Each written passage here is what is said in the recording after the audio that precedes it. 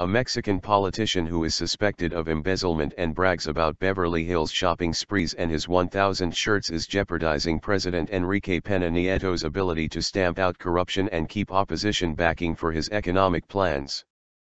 The corruption accusations swirling around Andres Granier, governor of Tabasco state until his term ended in December, exemplify the kind of abuses that marked the president's institutional Revolutionary Party's long hold on power. If the PRI fails to hold Granier to account over a black hole in his state's finances, the pact Pena Nieto forged with the opposition leaders when he took office in December may collapse. The pact won't be able to survive if things carry on as they were before, Federico Berrueto, Director General of Mexican polling firm GCE, said of the Granier case. Police cited Granier for questioning after 88.5 million pesos, $6.96 million, in cash was found in an office used by his former state finance minister, José Manuel Saez. The government that followed says Granier left Tabasco 20 billion pesos in debt and that at least 1.9 billion pesos of public funds were embezzled between 2011 to 2012, a sum worth nearly 80% of the state's 2012 tax take. Granier, who denies wrongdoing, has vowed to return from Miami to Mexico to cooperate with a probe.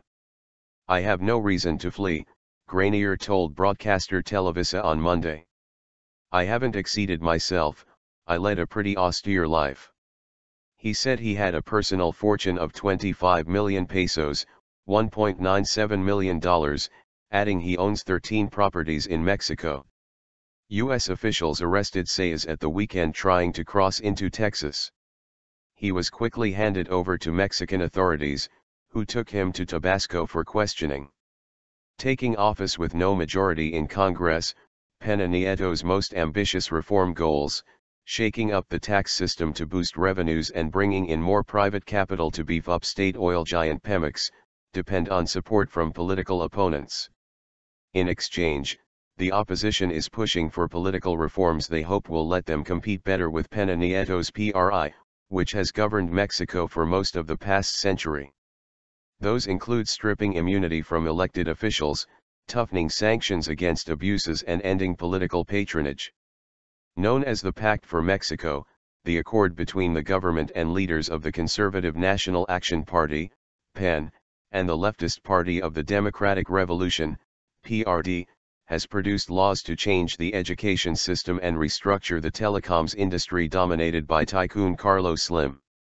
Granier's case has stirred up memories of the PRI's 71-year rule of Mexico, which was heavily tainted by allegations of corruption by the time it was voted out of power in 2000, and he is fast running out of friends within the president's party.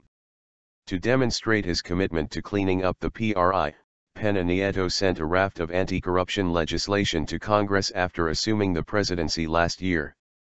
But the measures to improve transparency and accountability have stalled. Corruption rife. The PRI controls nearly two-thirds of Mexico's 31 states, and about a third of the governorships have never been in opposition hands, so if Mexico does go after corrupt officials, it will likely weigh heaviest on Pena Nieto's party.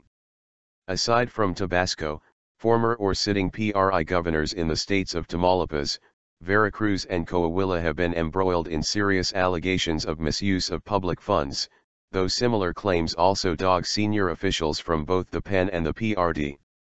None have been charged yet, but the net is closing on Granier.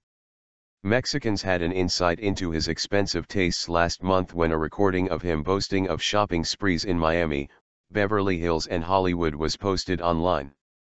"You may not believe it, but I have 400 pairs of shoes, 300 suits, 1,000 shirts, and it's not to show off, it's because I like them and I look after them," Granier said.